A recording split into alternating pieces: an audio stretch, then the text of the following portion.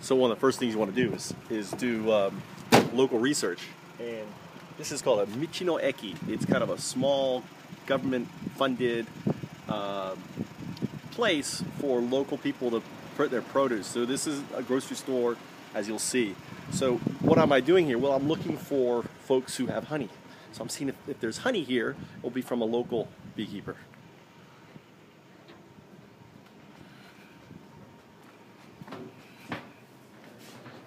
So all this produce here is local.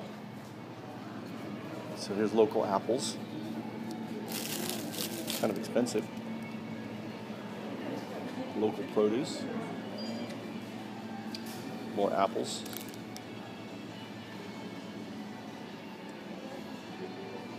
And if there's honey, it should be in this area here. Aha! Look at this here. So this here is the beekeeper. Shinsu. Shinsu sounds Chinese. Let me ask. Shinsu.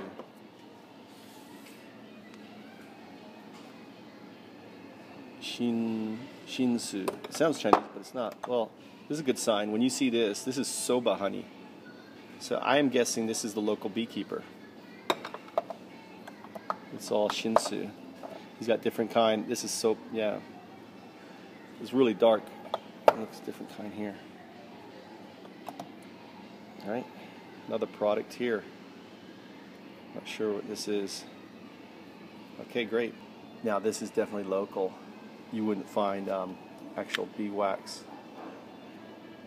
So success. Went here. Local beekeeper currently has moved his bees south, and she's going to talk to him and find out, have the killer hornets been strong this year? This is what I want to find out. Have they been very active? Has he had a big problem with them? Because that will tell me kind of the extent of the problem that he had, that there is in this area. Because a beekeeper is going to be plagued by these things, and if this year was a good year for him, then that's a good sign for me that they're not strong. If it was a bad year, then I know basically there's a problem in the area, and there could be 4 or 5 potential nests in the mountains that are going to create so much more. So, and I'm kind of a friend to him, because ultimately if I can help remove these nests, it means next year it's going to be good for him, better for him anyway. So success. He's right now working, probably doing some stuff with his bees. His bees are European bees. I know that because they've moved it. The Japanese will move their bees south. So he's going to call me. He knows a foreigner who speaks Japanese really well. We're going to get together. So tonight I'll be able to talk to a beekeeper and find out what's going on and what the year's been like, and you know, make connections. And that's the main thing when you're doing this side of work, is when you get into a new place, is really get to the meat of the problem, try to connect with the people who know, and then assess the problem and then attack the problem. Some of you may know that I did a Shakespeare festival. I was in college, called the Southern Shakespeare Festival. So whenever I see Shakespeare, especially in Japan, it's kind of like, wow. So I'm driving along, and it says, look, the England Country Hakuba, the Shakespeare Hotel. It's got, like, someone spent a lot of money here. It's got the old thatch roof. The restaurant looks like it's pretty much dead right now. But this is just kind of like strange. How much money would have gone into building this? And it looks like it's pretty much in disarray. I don't know if they're opening up in the fall or if it's over. But this is pretty cool. Something you don't see very often in Japan, gun shooting, especially given what's happened. Top target. Well, let's go find out. So I'm actually looking for a place to eat, and I saw this Ecoland, and it's like a cool little area, but it looks like everything's closed. The Mexican place may be open. Look at that, Japan Mex and Mexican dining. That sounds good if they're open. This looks like Italian. So I connected with another beekeeper, and she says there's like 10 beekeepers really wealth of information, so never stop to ask questions. This looks like there might be a little bit of rain.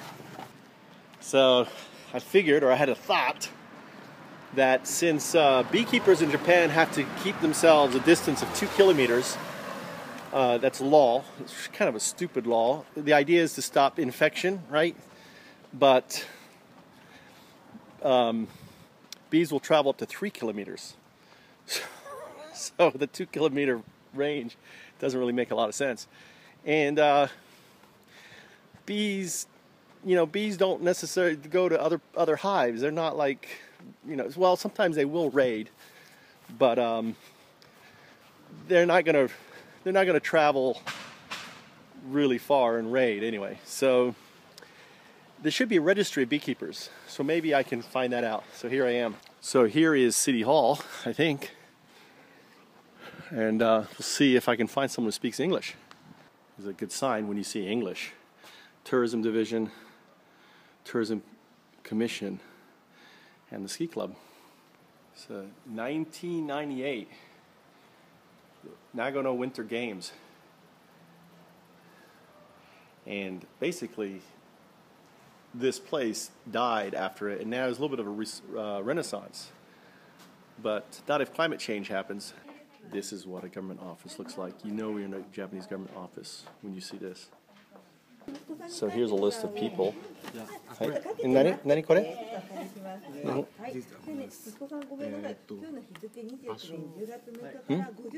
Kore address, 場所. Oh, これ. Here.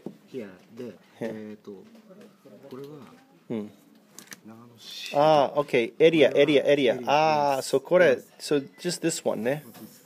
This one. Only one. So これ area ね. 場所. It's different area. 電話 area 070? 何? 携帯の番号ね。これはファックスでしょ? テレフォン。Okay, 0261. Okay. これはマスター名前ね。Okay. Alright. Only one. Oh, 3. So, いっぱい。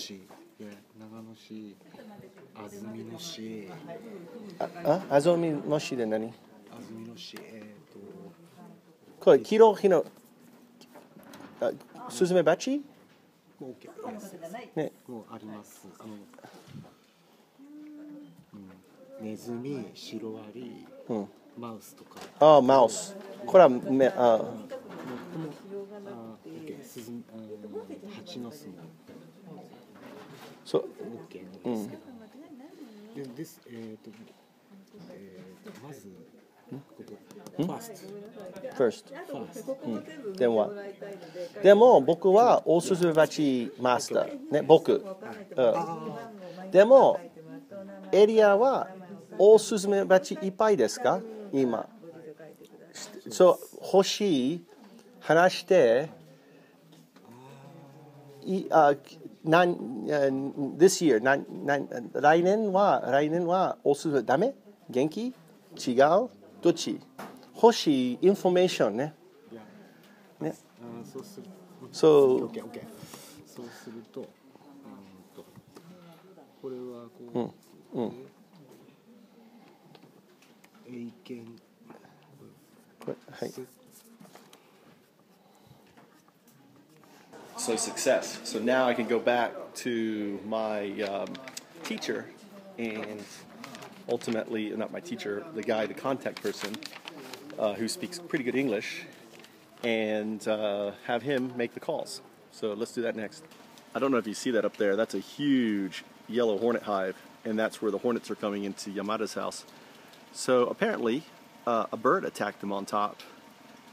Came over there and was obviously very hungry and ate. And it's kind of up there, so if I can get a big ladder, I'll take it down as a service. So I had my buddy give them a call, and it turns out they have had done, one company alone has done 20 removals of all Suzume, the giants, 20. He said last year there wasn't that many. Well, obviously they didn't. You know, those from last year turned around and produced a lot more hives. So obviously, probably others 10. There was 6 companies. So I'm saying about probably 60 odd removals. That's good and bad in the sense that it depends on how many hives are left, or if they got most of them, which is unlikely because a lot of them will be in the mountains. So there's an osuzumebachi invasion going on in this town. So setting up traps and being proactive is important now. The other thing is that these guys don't want the hornets to be removed. Why? Because it's money for them. They make, if it's an osuzume, they probably make 3 mon, which is $300 to remove an osuzumebachi hive. And so, you know, that's a lot of money. If you think 20 hives at 300 bucks a pop, that's quite a bit of income, additional income on top of their regular business. None of these guys are pros. They do it as a service.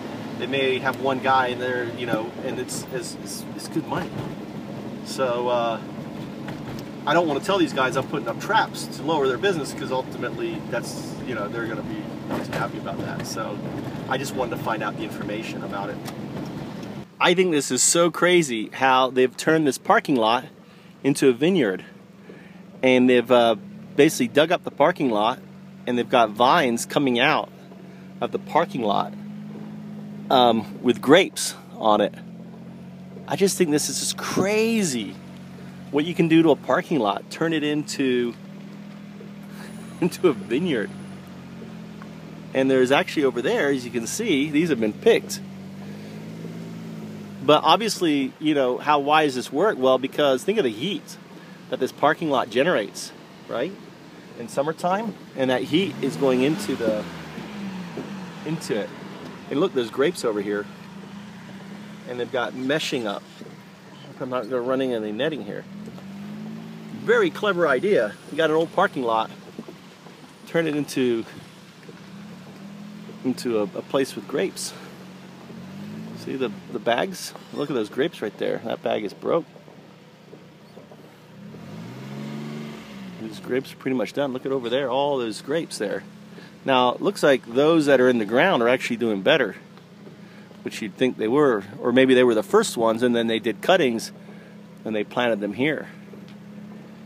This one got eaten off, or someone ate those.